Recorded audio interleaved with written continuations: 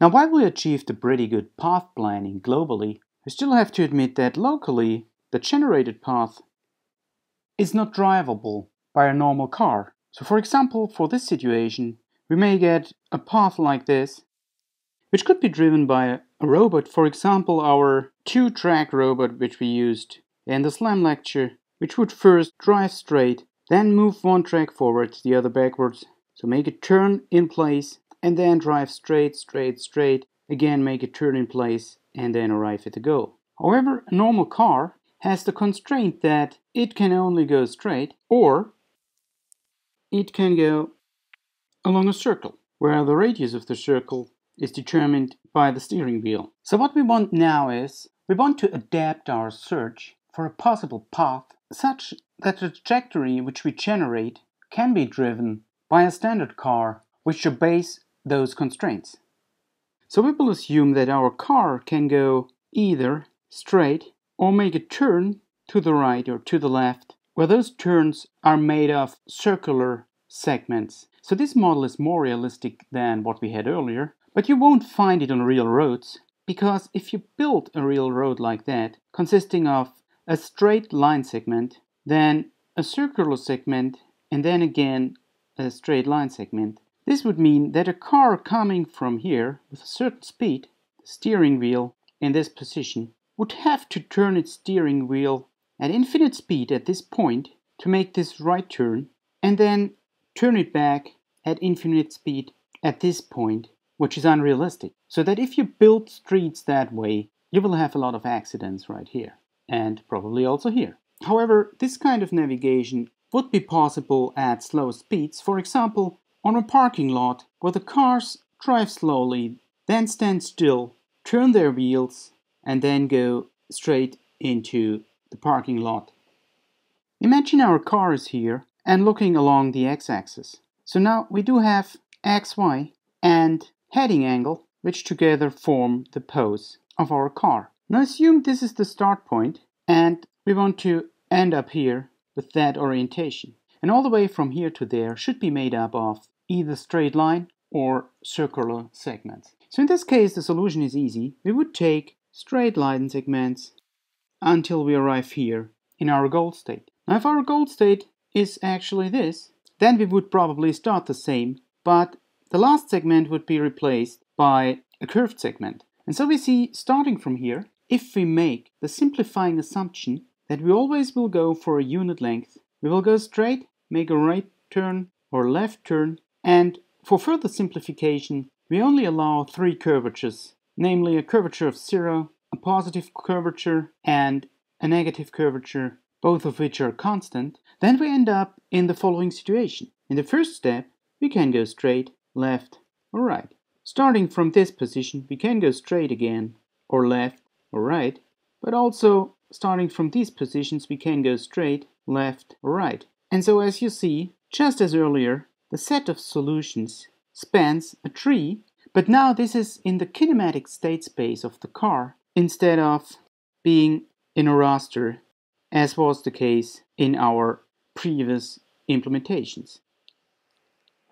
And so our plan is as follows. Starting from our start pose, we will try to reach our goal pose by exploring this tree. So to simplify matters, our standard length will be 5 units, and the allowed curvatures will be plus 1/10, 0, or minus 1/10. And so we start by expanding the start node, and then we will similarly, as in our A-star implementation, compute the cost from the distance from the start plus the remaining direct line distance, and we will do so for the other nodes as well. Now the driven distance in all those 3 cases is 5, and so this node will be the closest to our goal, and we will expand this node next. And it is our hope that we will finally end up with a trajectory, say, like that, which is able to combine straight line and circular segments. And again, what we explore here is the state space in terms of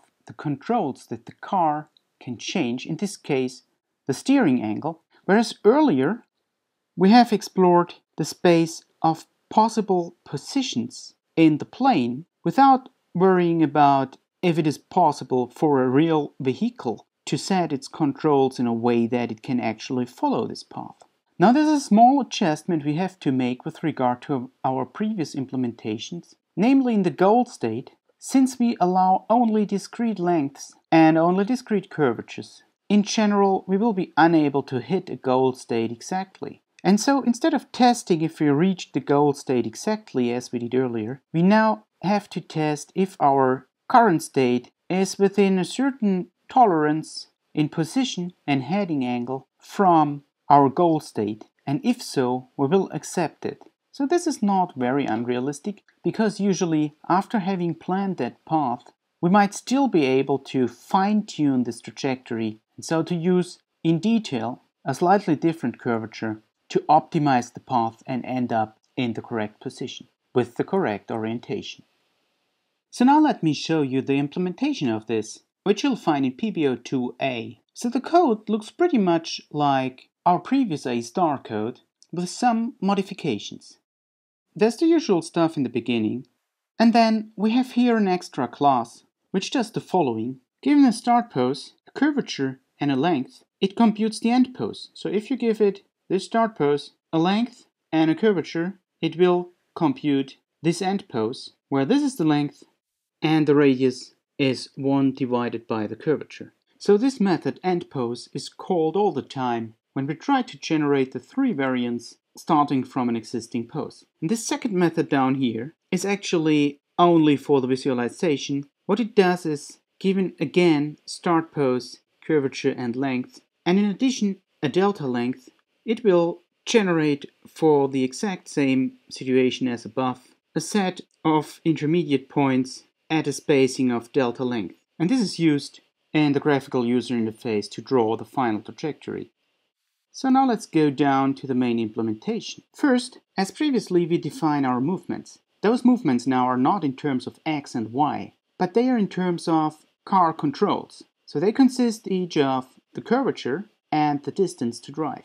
And we have a positive curvature, 0, and a negative curvature, for, in this case, a total of 3 possible movements. Here we have the distance function again. This is the same as in the previous versions. And here we have this function which we discussed earlier, which determines if 2 states are close. So in this case, they are considered to be close if the heading difference is less than 15 degrees and the distance is less than 2. And remember, each time we drive a segment, we actually drive a segment length of 5. So now here comes our explore state space function, which we modeled similarly to our A* search, which we used in our previous program. So first, we put the start node into the front. Now keep in mind that this here now is not XY positions, but it is poses. So it is X, Y, and heading. And so in the beginning, we put in here the distance between the start pose and the goal pose,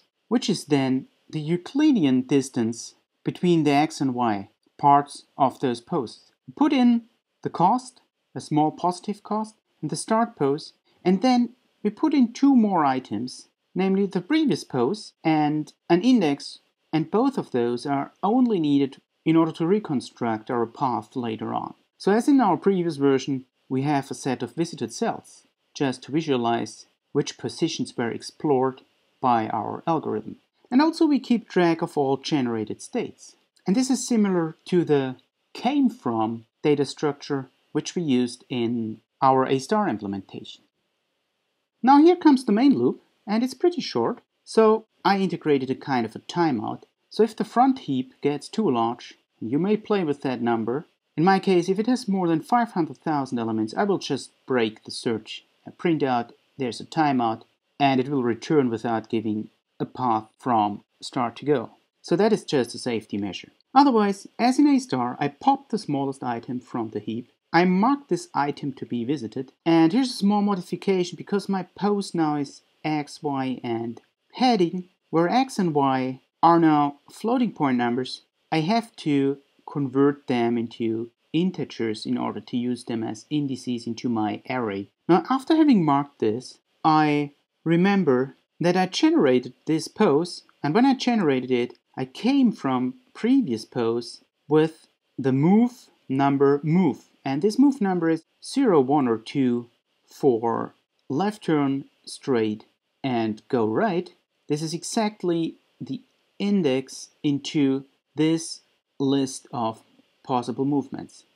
So then I check if I reach the goal. And as mentioned earlier, I cannot just test if my pose is now exactly identical to my goal pose. So I check if those states are close. And then in the end, there's our usual loop, overall possible movements. So for I in X range of max movement ID, which is 3, so I is 0, 1, or 2, I get this movement from the list of movements. So I get a curvature and a length, and I compute a new pose using my curve segment end pose function, which we just discussed. And after having this new pose, I check if it is within the bounds of my world area. If not, I will skip the rest of the for loop. And then, as usual, I check if there is no obstacle, and if there is not, I compute my new cost as the old cost plus the length of the segment, and I compute the new total cost as this new cost plus the distance to the goal. And then I push this new element consisting of the total cost, the new pose, my previous pose where I came from, and I, which is the number of the movement that has led to this entry in my heap. So this is all pretty much the same as to what we did in our previous A-star implementation. And finally, down here, there is the backwards unwinding of the path, which is then returned together with the visited cells. Now when you run this, and you place the start position by shift left clicking, then you have another option, namely, if after you click, you just drag the mouse, then you can also define the heading and not only the position. So say we start going to the right, and then we want to end up down here, however, looking to the left. Now I'll switch off the visited cells for a moment. Then we get a trajectory like this, which makes perfectly sense. So we drive in that direction, drive down here, and then end up here in the correct orientation. Now let's see what happens if that distance here gets closer. Then, yes, the curve gets narrower, the radius decreases, until we end up in a situation like that, where we see that we already have reached the maximum curvature at which our car can go. So if we force those 2 points to be at an even smaller distance, it plans differently. It first does a left turn, then does the minimum radius right turn, and then does a left turn again to end up in the correct orientation in that point. So that is pretty cool. Now also, it is able to come up with pretty interesting solutions. For example, if you have to go down there, but with the same orientation as the original orientation, it will make a loop up here. Now if there is an obstacle, it will make the loop down here. And if there is an obstacle, it will take a while and then it will go around it. So that is pretty cool. Now let us have a look at an interesting effect which happens when we go over longer distances. So first of all, everything looks okay. We go from here, take a left turn, go up here, take a right turn. We end up slightly off, but that is the tolerance we allow. And if we show the visited nodes, we see it is pretty straightforward. So these are the possible turns that we visited, and these are the 5-unit distance increments. It goes up here and everything is all right. Now if we change the orientation of our start point, say we go up this time, it works as well. We have a little bit of an extra cost up here. If it goes down, it's fine. If we go left, it's fine too. So let's go right again. Now if we try the same with our endpoint, so the orientation should be downwards, then we see it takes a long time.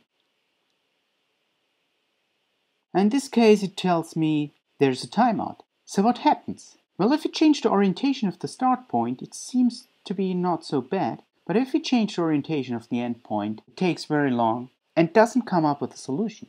We also see the huge difference between the end point oriented to the right, where only a few cells are visited and the endpoint in a different orientation, where many cells are explored, in some cases so many